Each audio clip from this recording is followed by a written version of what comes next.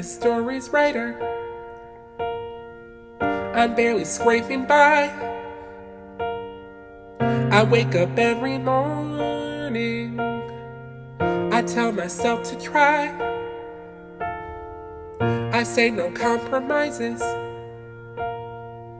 I claim to have a plan, but feel like nothing more than an angsty gay black man who looks into the mirror for all the grief it brings, watching his sloppy S's betray him as he sings. Sometimes I feel so ugly, sometimes I feel so smart. Some people stand together,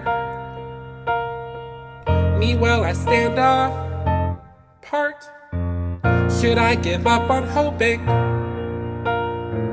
my point of view will shift and let this agony just be my greatest gift? But if that is the secret, that makes like 0 sense. I'll never change forever if I stay on the fence, with doubts I let define me, and lust I can't express,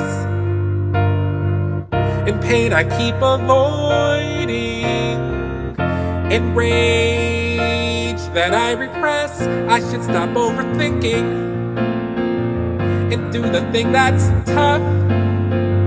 Unleash my hungry lion,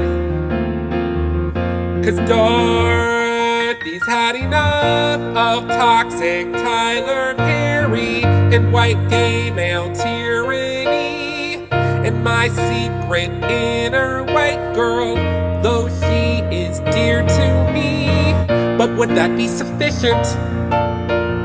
Or would that be a sham? 'Cause even with those actions, I'm stuck with who I am. Someone whose self-perception is based upon a lie. Someone whose only problem is with the pronoun I. Maybe I don't need changing. Maybe I should regroup, 'cause change is just an illusion, and I is just an illusion. If thoughts are just an illusion,